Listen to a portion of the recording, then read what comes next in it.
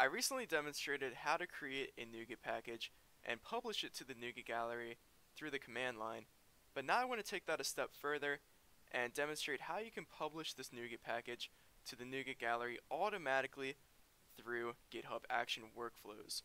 So just a quick rundown on GitHub Actions.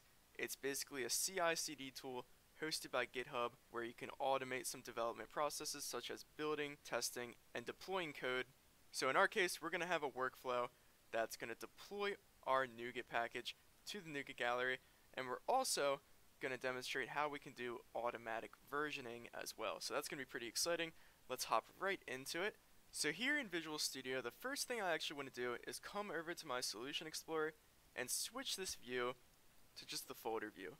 So here we're viewing the root folder of my repository. As you can see, I have my git ignore here, and this is important because here at the root we need to add a folder that's going to have our GitHub workflows in it. So this is going to be called .github, and then inside of this folder we're going to have another folder called workflows, and then we're going to add our file for our deploy to NuGet workflow, and I'm just going to call this NuGet.yml. So this folder structure is important so that GitHub can actually identify your workflows. So here in our NuGet.yml, let's start setting up our workflow. So our workflow is simply going to be named deploy to NuGet. So when do we want this workflow to run? Well, for now, I want it to run whenever I push to the repository. So here we have this on key, and our value is going to be push, and we put it within a list because of course you could have multiple different trigger types. You could have like pull requests, tags. We're going to come back here in a little bit and change this actually when we set up automatic versioning. And one thing to point out is that this is going to run when you push to any branch, and that might not be what you want. So you can customize this as you please. I'll leave a link to the GitHub Actions reference page in the description. So now we're ready to set up our jobs. So a job has a series of steps. The only job that we're going to have is our deployment. So of course you could have multiple jobs. You could have building, testing, and then deploying, but we're just going to put everything inside of our deploy job. And let's give this job a name. We'll just call it deploy. And we need to specify what kind of machine we want this job to run on. So you could run it on a Linux, a Mac, a Windows machine. Now in this case, I'm going to be building a WPF application, so I want this to just run on Windows, and I can set that as Windows latest. So now we're ready to set up the steps that are going to be executed within this job.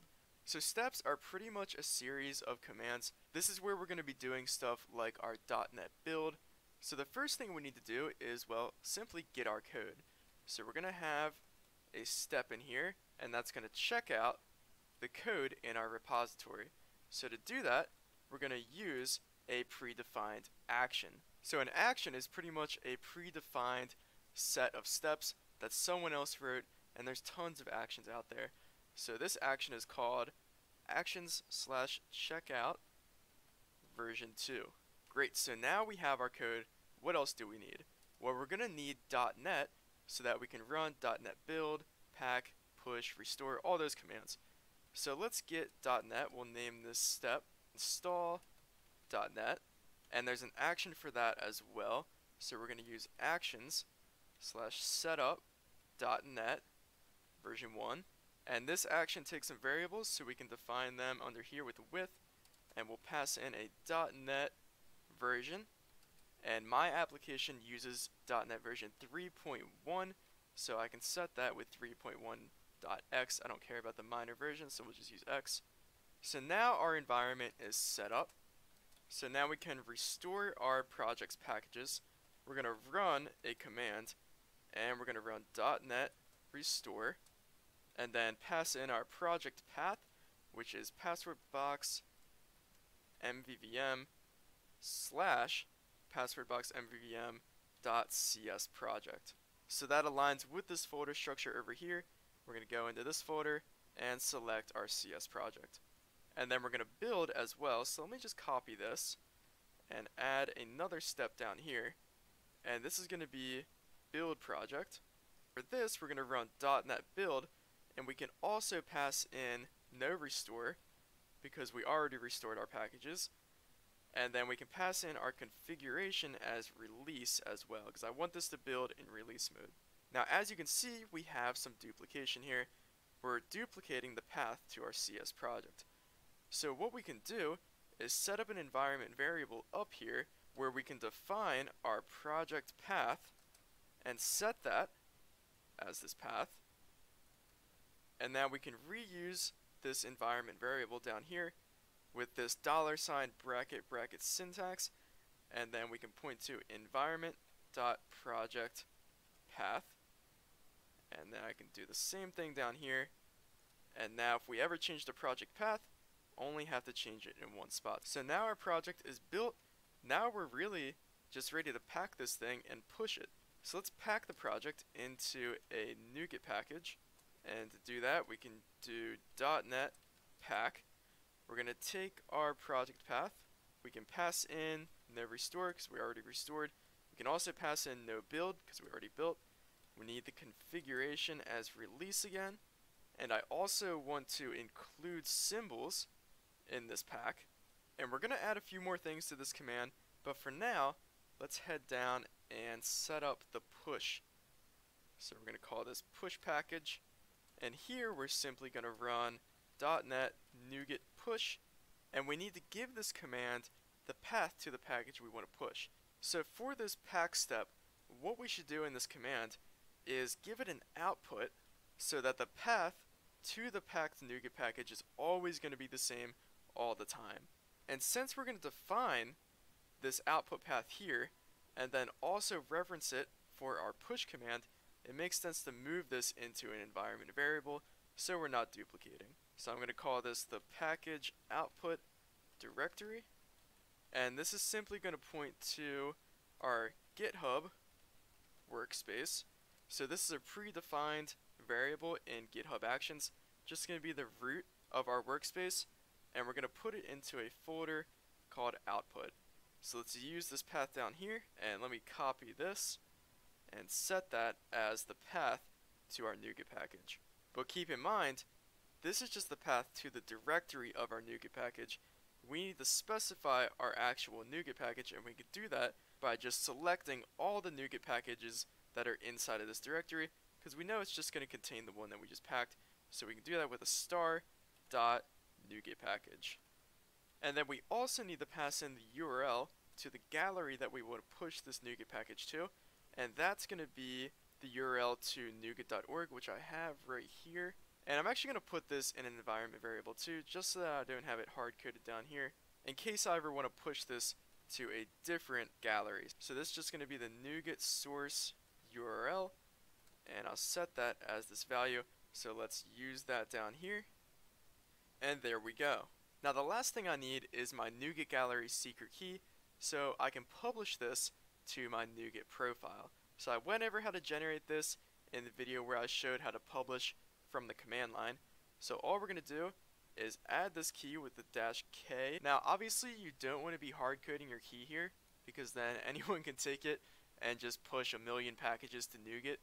So what you should do is cut out this key and head over to GitHub and go to settings for your repository, and here we have secrets, and in here we can add a new secret, paste in our key value, and we'll call this the NuGet auth token, and then add that, and then back in our workflow we can reference that secret value and no one's going to be able to see it.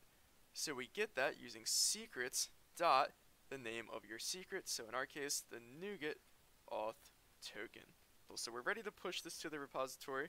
So I actually switched to a different branch called NuGet because this isn't really something that you should build in your master branch. You should really set it up in a separate branch, test it out, make sure it works over there, and then merge it over when you're confident in it. Alright, so I pushed my NuGet branch to my repository, and now if I go into Actions, we have our workflow executing. So let's take a look at this and see how it's going. Alright, good news. So everything worked except for the push, and the reason for that is because I packaged this as version 1.0.0. So as you can see, I already have a version 1.0.0, and you can't overwrite a version. Once a version's up there, it's there to stay. So if you don't want your entire workflow to fail because of this, you can pass in a skip duplicate flag to your push command. But in this case, I think I actually want it to fail. I want to be notified if something doesn't work. So on that note, now is the perfect time to demonstrate how we can do automatic versioning so that I can publish this as a version 1.0.4, the next version. So the first thing I want to do is change the way that this workflow is triggered. So I want this to be triggered when I push, but only when I push to a specific type of tag, and that tag starts with V. So it starts with V and can end in anything.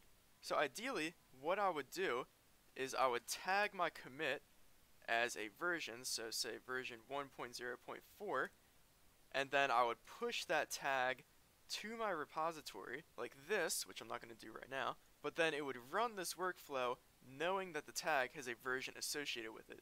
So then what I'm going to do in here is get the version that we pass in and set that as the version of our project that we pack. So there is an action we can use to extract this version from our tag. So I'm going to call this get version, and we're going to give this step an ID so that we can get the output of the version from other steps down here. So I'm just going to call this version, and this is going to use a pre-made action called, I guess, Batilla7. So this is the user that created this action, and this is called get version action version 2. So this step is going to grab the version from our tag, and then this step is going to set the version as its output, and we can grab it down here. So let's see how we can do that. Well, first off, in this .NET pack, how do we specify the version? Well, we can do that with -p package version, and this is going to equal the output of the get version step. So we can reference that, same syntax as a variable, but we're going to point this to steps.version. So version, that's the ID that we gave this step, .outputs, and we want the version without V. So this version without V, that's just the name of the variable that this action decided to give to, well, the version without the V. So that's pretty good naming right there. And that's actually all we should need for automatic versioning. So let's commit this. Deleted the old tag, and now I'm going to tag the current commit that we just made as version 1.0.4, and you can make sure that works by doing a git log. As you can see, version 1.0.4 is associated with this commit, and now I'm just going to simply push that tag. So here we go, our action was triggered. It's associated with version 1.0.4. Let's see if this deployment works. Okay, so it looks like our workflow was successful. Our package was pushed, and now if I refresh this, our version 1.0.4 is validating, so all is good, and that's actually where I'm going to wrap up. So all we did was set up this NuGet.yml workflow to deploy our package to NuGet. We simply build it, pack it, and push it, and then we also set this workflow up to only trigger when we push to a tag that starts with a V, so that we can do some automatic versioning with this get version step, and then use that version as our package version. So hopefully you guys can apply this to your own projects for better DevOps and better processes. If you have any questions, criticisms, or concerns, be sure to leave them below in the comments section. But other than that, leave a like or subscribe for more.